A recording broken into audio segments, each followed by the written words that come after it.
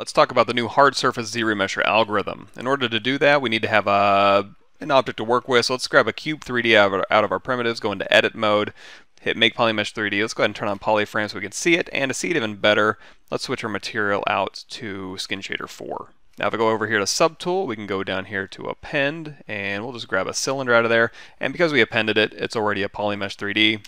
So let's hold down Shift, and we'll rotate this, hit W to go into gizmo mode, then hold down Shift, and we'll go ahead and scale this down a little bit, and then scale it out, and then we'll go ahead and just cut the bottom of this through. Now how I'm going to cut through here is by using ZBrush Booleans, the live Boolean system, so I can go ahead and make this a subtractive mesh, turn on the live Boolean, and then if I turn off polyframe, you're going to see we can just cut through here. So go ahead and make a cut through our object, and let's append another object here. Let's go to a sphere.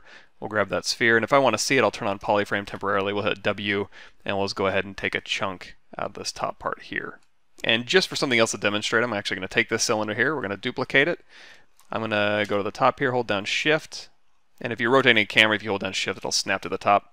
And we'll go ahead and scale it this way, and we'll move this one out. We're going to use this as a subtractive mesh as well. For this side here, we're just going to put a cylinder right into the side of this object here. We'll go ahead and scale it down a little bit. Let's kind of punch that in. If we turn off polyframe and we make this subtractive mesh, we'll make all of these subtractive. You're going to see this is the result we're going to get. Now, just like when we were talking about the folders earlier, we're getting some faceting around these cylinders.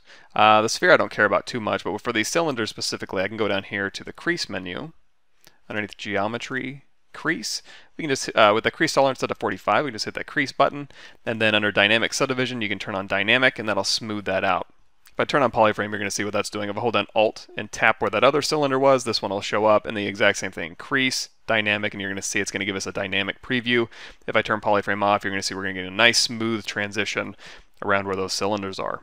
Now if I want to see the result of these Booleans, again, they're live Boolean, so if I move these things around, they'll interact and update live. But if I want to actually use that geometry to ZRemesh, or I want to get a version of this I can model with now with all these cuts in it, I can go down here to the Boolean under subtool menu. There's a Boolean folder. We can turn on, make sure you turn on dynamic subdivision so we get those nice clean cuts. Hit make Boolean mesh, and that's going to throw a U mesh out here. Now if we turn on polyframe, you're going to see this is the resulting geometry.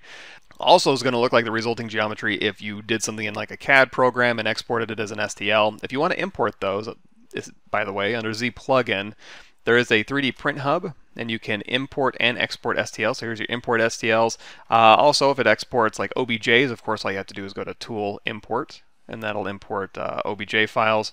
Or you can go to Z plugin FBX, and you can import FBX files.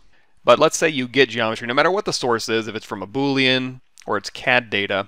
If you wanted to get new geometry for this, what you could do is you can go down here to Geometry, and you go to ZRemesher.